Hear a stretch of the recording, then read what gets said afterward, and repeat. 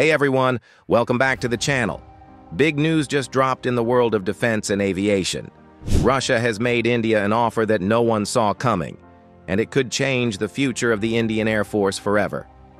On June 4, 2025, Russia surprised everyone by offering India something no other country has ever offered before: the Su-57E stealth fighter with full access to its source code.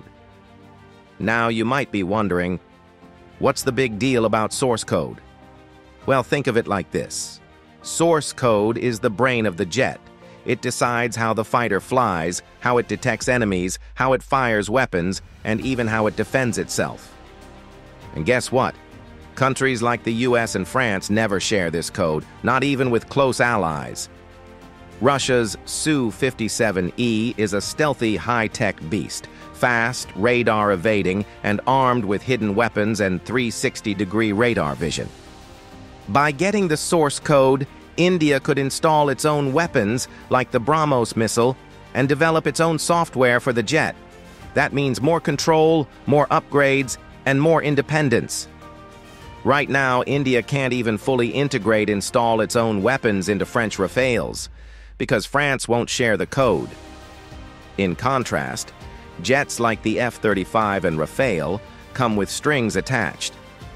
Even close allies like the UK and Australia aren't allowed full access to the F-35 source code. America tightly controls upgrades, weapons, and customizations.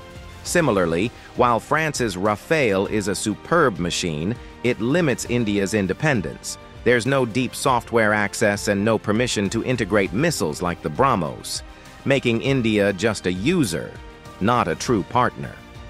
This offer could be a turning point for India's defense future, a chance to fly, fight, and customize a fifth-generation stealth fighter like never before. The big question now is, will India say yes? What do you think India should do?